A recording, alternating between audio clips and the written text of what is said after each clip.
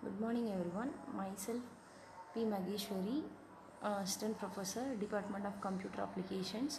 Now we can see RDBMS. What is meant by RDBMS?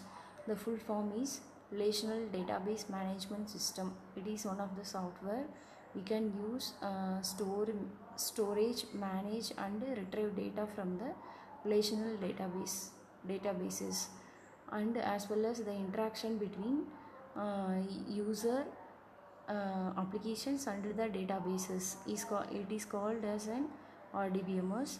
We can use to optimize the processes and increase the efficiency in the businesses. That is the purpose of an RDBMS. Next, what are the database systems? Database systems are computer software applications that interact with an user and other applications. We can capture and analyze the data itself. They provide businesses with the central repository for data that can be accessed and analyzed by authorized person to make informed decisions. That means we can access the information by only authorized persons. Next one, what are the benefits of database systems?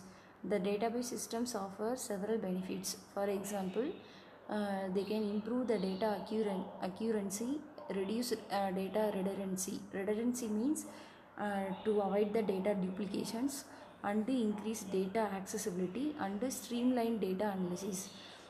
These are the better and fast decisions in database management system. Next one, types of the database systems. There are several types of database systems, including relational, object oriented and NoSQL. Each type has its own strength and limitations, and the choice of system will depend on a specific needs to businesses.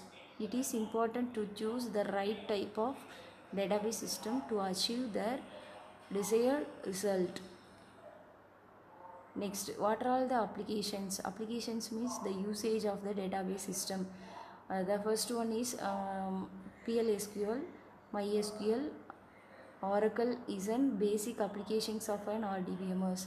Now, the database systems have several applications, including customer relationship management, inventory management, and financial analytics. Customer relationship management is better example is an banking. Inventory management is an for example marketing, and financial analytics also it is one of the business applications. For example, Meesho, Flipkart, Amazon, like that.